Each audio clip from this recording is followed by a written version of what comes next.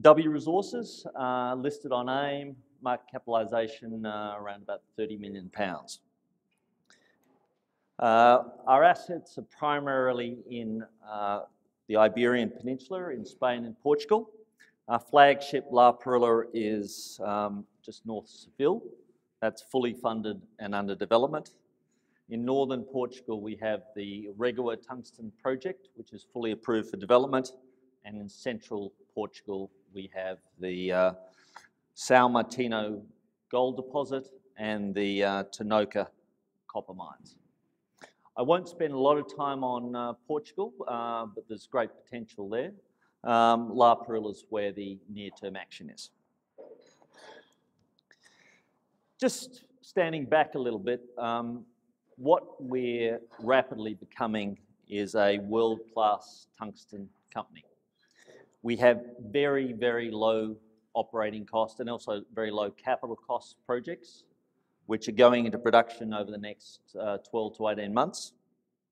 We have a rapid program of growth, starting with La Perla, starting the first quarter of 2019 with 2,700 tonnes of production capacity being built by that point in time.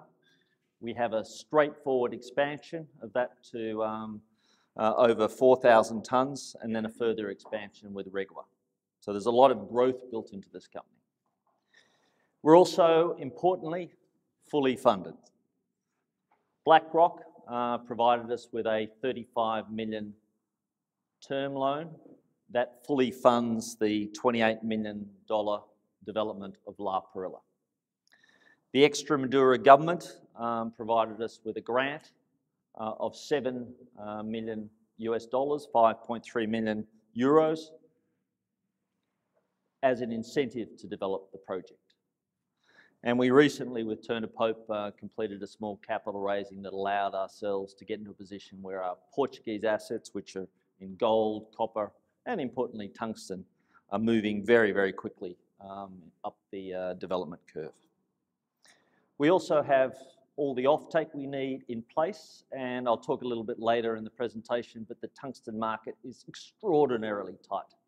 Extraordinarily tight in Europe and also the United States.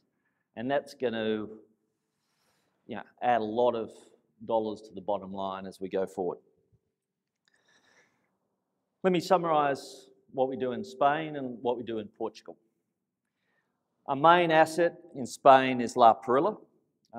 It will be the largest producing tungsten mine in Europe. It's currently around about 50 million tonnes. A small amount of additional development expenditure as part of developing this mine will take it up to well over 75 million tonnes. It currently has a mine life of 11 years. I think we'll comfortably end up at around about 20. And we're very low cost. Current tungsten price is around about $340 per MTU. MTU is 10 kilograms. We're currently sitting at a very low cost structure of $94 per MTU. With the BlackRock funding and with all the good work our team has done, we're on track and very much on track for development in the first quarter of 2019. We have a very simple, proven process with low-cost mining and low-cost processing. And I'll just show you a little bit about what that looks like. And as I mentioned in the introduction, we're secured with supply to the major European and the major American customers. Portugal, we have a much bigger portfolio, but slightly earlier stage. We've got tungsten, copper, and gold. Our biggest project and our most advanced is Regua, which is a tungsten project in northern Portugal. It's fully approved. We actually bought the land that sits above or below the tungsten deposit earlier in this year. It's got a very low capital cost to put it into production, and we're going to add 1,300 tonnes per annum of additional capacity with Regua. In addition to Regua, which is development ready, we've got some very nice upside exploration assets.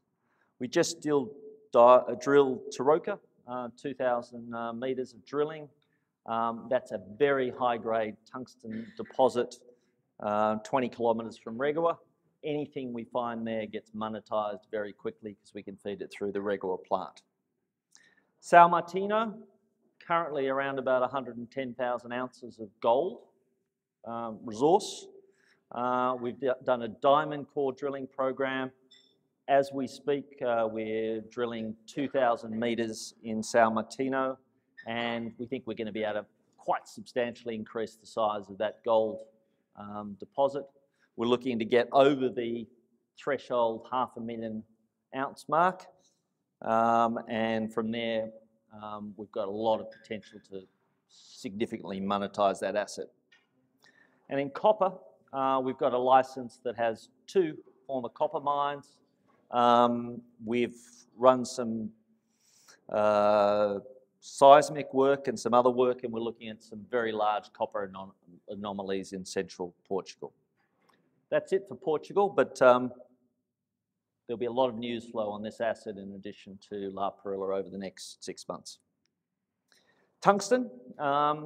Tungsten's the world's hardest metal. It's the highest boiling point. It's used in all ranges of commercial and defence and industrial uses. Probably the simplest way to let you know what's happening is we're in a position today where demand is very high. You've had growth in China, Asia, Europe and the United States, which is growing at very, very rapid levels. And we've got a situation where there is very acute supply and demand balances. You started to see that in the tungsten price. Beginning of end of 16, we were sitting around about $180 per MTU. We're now, as of Friday, we're over $340 per MTU. That's $34,000 a tonne. And what I'm hearing back from our customers in the United States and our customers in Europe is they're really struggling with supply at the moment. So don't be surprised if that price heads higher. It's a very, very good time to bring in large-scale tungsten production, particularly outside of China. If you've got supply in a stable EU, OECD country like Spain, and you can bring it into the European and American markets, you've got an extraordinarily strong customer base. We also produce tin, and tin's running very strongly as well. So 2 very good commodities for the next period of time. La Perla. Why is it a great asset to bring on at this point in time? One, it's got fantastic geology and metallurgy. The tungsten and the tin is in these quartz veins that on either side of the quartz veins have grey wake shale. We're able to recover the tungsten from this ore body very, very efficiently, which gives us low costs right at the bottom of the cost curve, and it allows us to put this project into production at much, much lower cost than some of the other players in the industry. Put that into pictures. We're sitting right down here at the bottom of the operating cost curve. We're much, much lower cost than the other 3/4 of the industry. We're underpinned by a capital cost for putting this project in production of around about 25 million euros. And that compares, for those of you who've been in the UK, to 250 million for the similar sized project that Wolf has in Plymouth. Very, very significantly lower than most global tungsten projects to put into production. There's a number of reasons why we have such low capital costs and also operating costs. The first reason is we've just got a fantastic location. We're strategically located literally 5 minutes drive from the main 4-lane, 6-lane highway from Madrid to Lisbon. You come off that highway, you're at the mine site in 5 minutes. Franco built a water channel 2 kilometres from the mine site, which we use as part of the overall development of the project. And we already have some of the core elements of operation of a large-scale mine already in place, already built, already established capital. That includes an operational tailings dam, power grid connections, and significant infrastructure. So when people say, how can you move into production for 25 million euros when your competitors are looking at 10 times that, we start with a great location with established infrastructure. This up here is where we'll start mining. We already have the mine open. We've had our first blast, the benches are open, and the higher grade areas are open for mining. We'll be able to put the tons on the ROM pad with no pre-strip. We already have the tailings dam fully permitted and operational. We can move immediately into use of that tailings dam. We have a very low operating cost structure, and in any mining project or oil and gas project, you need a cost structure that's extraordinarily competitive to make sure you can make your way through the cycles. We're going into, as I mentioned, what I think will be a very, very strong cycle over the next 2 to 3 years. But I'm not a crystal ball forecaster, and I need to make sure that I can make money in this business even at very low prices. And we have an ore body and a processing circuit that allows us to do that. We start with an open pit ore body with a very low strip ratio, effectively 1 tonne of waste to 1 tonne of ore, that allows us to get the ore into the processing plant at very low cost. We have a crusher that's under construction at site at the moment that very efficiently crushes the ore. We then run into a jig and pre-concentration plant, and this is where we really start to get the significant operating cost savings. That jig is able to reject very large amounts of the waste mass with 97% recovery. So that means by the time we get into our concentrator, we have very, very high efficiencies and very low operating costs. So this processing circuit operated on the mine when it was in operation from the late 1960s to the late 1980s. It's proven, it works. We in our own right have built and operated all this equipment at pilot scale, if you want to call it that. And what we're doing at the moment is building the 25 million euro facility that allows us to produce at global scale. I probably should have mentioned at the beginning, but there's a great piece of TPI research that literally came out onto your screens today by Phil Svinton, who's ex-Anglo. Very intensive piece of research, and if you've got the time and you want to dive into the details of La Perilla and W Resources, I'd look at that. But one of the things Phil highlighted is we were able to move from the financing almost immediately into development of this project. We'd already, by the time BlackRock wrote the first check in the $35 million facility, were able to contract the crusher, contract the jig, and contract the concentration plant. So we've got off to a running start to develop the project. We're very much on schedule to hit the start date of the first quarter of 2019. I was down in Seville and at site on Friday and over the weekend.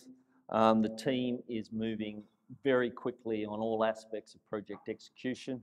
We're looking for the things we haven't thought about. It's going to be a very critical time for us, but we're in a really, really good position to execute really well, and we've got some excellent executives on the team running this construction program. A few quick pictures. We're in the civil work stage, pouring the concrete, fabricating the steel.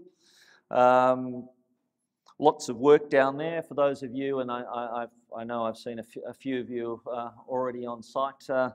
We're going to have a site visit in September. We'll make sure you've all got time to book your Spanish long weekend, but I think you'll see this site and the project completely transformed by the time those of you who are interested in visiting come. So you can see water diversion channels, concrete, construction laydown areas. I mentioned the team. Ignore me. We have got an extraordinarily good construction, engineering and execution team. One with a track record. A number of these guys have worked with me at Fortescue Metals Group, which has a reputation in itself for exceptional project execution. We've got every key element of this project running extremely smoothly, literally, what, 2.5 months from when we closed the financing. Some of you have seen this chart before. It's the financials of the project. These financials are done at a significantly lower forecast price than what's prevailing at the moment. But even at this projected price scenario, we've got significant earnings capacity. We're looking at around about $20 million a year in EBITDA in the first phase of development, which we call the T2, 2 million tonnes of ROM, and that's going to expand to around about $40 million as we expand to 3.5 million tonnes per annum. So what's going to happen at W Resources over the next 12 to 18 months is we're going to go from a unfunded development company to a fully funded development company, which we are today, to a company that has very, very significant earnings on the bottom line. And significant earnings that are, well in excess of the amount of debt that we've had to take on board to finance this project in a very non-dilutive way. Here's some of the other key financials. There were very good reasons why BlackRock felt very confident about backing the management team, backing the project, and they certainly did an enormous amount of verification due diligence to support us. So we're very much looking to deliver this earnings to the shareholders. One quick point on Regua. Regua is sitting up there in northern Portugal.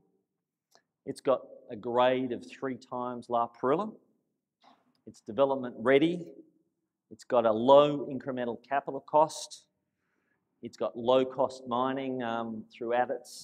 And we think we can add this project to our production stream very decisively in 2019, particularly if we see the kind of strength of the tungsten and tin price markets that we're looking at. So, hopefully there's some investors in this room. The question that I get asked is, why invest in W now? What's important? What's been achieved? But what's coming? I guess we've always had large, low-cost mines. I think the BlackRock funding exercise provided additional validation for that. It also provided the funding. So we've been able to fund this project with debt, with almost non-existent use of equity. And that's because we've got such a low capital cost. So we're a funded company. There's not many AIM-listed companies that are fully funded for the first phase of the development. We're under development. Come and join us in September. We'll show you a project that's rapidly moving towards production in the first quarter of 2019. We have a team, and I guess you tend to see me rather than the team, but we have an exceptional team on the ground and also in the financial positions that are making this company happen. And we've got the luxury of being able to strengthen the team as we go forward. We're looking at significant earnings from 2019 and growing substantially into 20, 21, 22. And that just changes the arithmetic in looking at where you invest. All of that adds up to what I think is probably the primary reason to invest over the next, tomorrow or next month or over the next 3 months or 6 months, is that a substantial re-rating of this company is going to come. I'm very confident we will execute exceptionally well in terms of building the project and commissioning it to design capacity. That brings with it significant earnings from 2019, and it's the kind of earnings that justify a mid-tier market capitalisation. The market hasn't, I don't think, fully captured that. I think the research report from TPI and Phil that was released today gives you some of the fundamentals for why we can get there and how we can get there and what our track record is. But look at us, follow us. I can't predict exactly when that substantial re-rating is going to occur, but we have all the fundamentals in place to be able to achieve it. Thank you.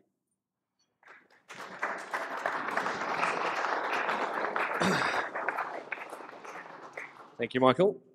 Do we have any questions at all?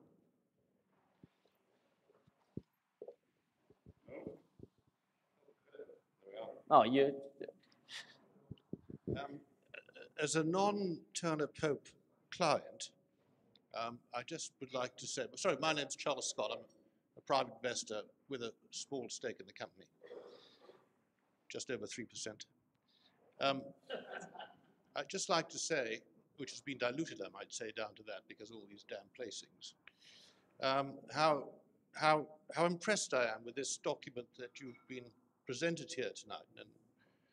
And there was an earlier report by the same gentleman, Phil Swinton, but he's gone into much more detail, and he's put a lot more meat, and he's even actually said there's a price target of just under a penny, which is very heartening for me, if no one else. There are one or two things I would like to say, though, or ask Michael while he's here from Australia or wherever he lives and works. The strip ratio, he said, is very competitive. Could you just give me an idea of the difference between that and Wolf Minerals? Because I think it's one of the things that's held this company back. Wolf Minerals have had a rough time. Can you just compare the strip ratio in the mine you are dealing with in La Perilla and in Hermiton? Thank you, Charles, for the question. So at La Perilla, we have, as you probably saw in some of the pictures, we have a very open area. We have our ore at surface, and we have a strip ratio of 1 tonne of waste for every tonne of ore. That's a very important ratio in mining because it determines your mining costs when you start the project. Barracapato, which is owned by Oaktree and Ormonde, they've got a strip ratio of about 8 to 1. So they've got to move 8 tonnes of waste to get to 1 tonne of ore. I'm not sure of the exact Wolf number, but I think the strip ratio there is running at about 3 or 4 to 1. So we start with very, very low mining costs, and we go into a simple, low-cost processing circuit. Any other questions? Lady in the red head. Yeah, redhead Helen. Couple of questions. I don't know much about your company. I'm glad I've actually met you, and it's been a good presentation, by the way. I've really enjoyed it. The 2 questions I would like to ask is, who are your competition within this business? And your offtake agreements, how many have you got with the amount that you're hoping to dig out the ground? Where are you with that? If anyone didn't hear it at the back, it was just saying, offtake agreements, what do you have, and your competition in this space? Okay, well, I'll take the second question first. So in terms of offtake, we have 80% of the project contracted with major processors of tungsten in Europe. In that case, it's Sandvik, which owns a the largest tungsten processing facility in Europe in Austria, and with a US customer who has said they will kill me if I disclose their names. But very reputable and one of the top US processors. So for the first stage of production, 2,700 tonnes of tungsten concentrate. We have 80% of that locked away in contracts. The contracts float with the market, so as this tungsten price is going up, we're getting the full benefit of that into our future bottom line. On your first question, who are our competitors? Tungsten industry is quite concentrated, and there was a lot of closure of European and North American tungsten mines outside of China in that 15-16 period of time where there was very low prices. So there's a couple of other mines in Spain, there's a couple of mines in Russia that are about to close, but there's no tungsten production at all in North America. The North Americans and the Americans have had to go back to actually purchasing their military strategic stockpiles to supply their tungsten producers. And we're just seeing a very, very tight market situation at the moment.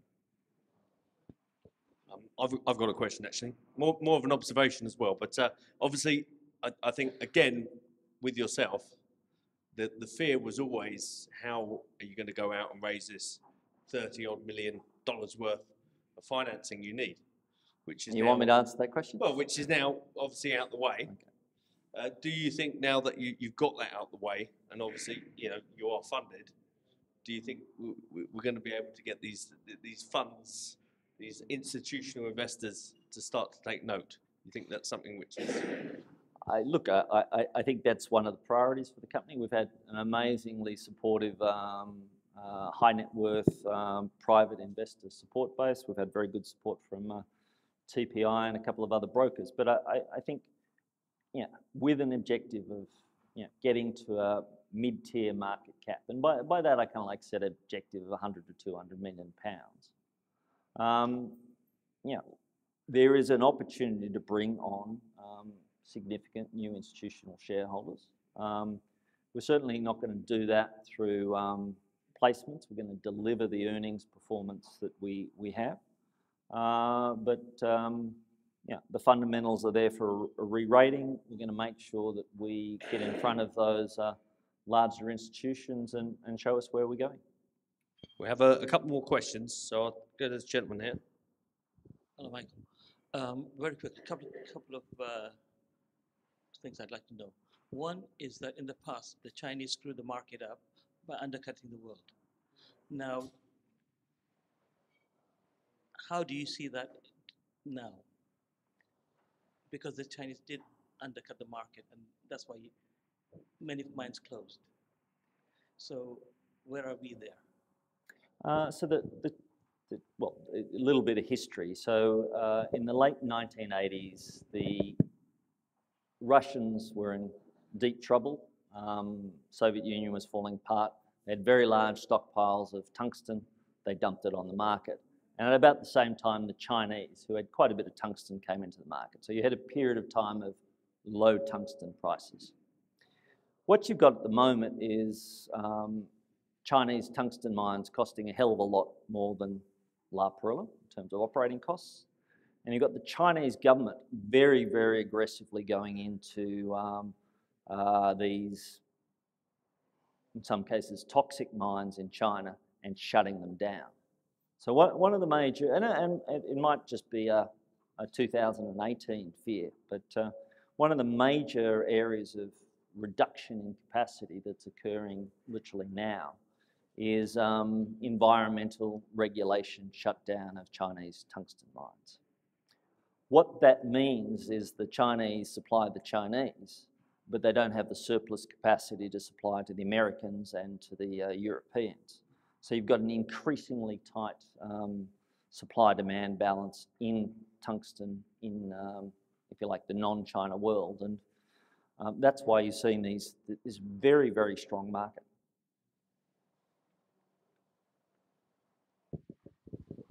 We just have one more question. Thank you for a very interesting talk. You've talked about gold and tin. Do you invest any real importance in the finds you've had of gold and tin, or is it really an aside? Thank you. Look, the main game is La Perilla tungsten. At the end of the day, our focus has to be on that because that's going to deliver the earnings into 19, 20, 21, and the growth.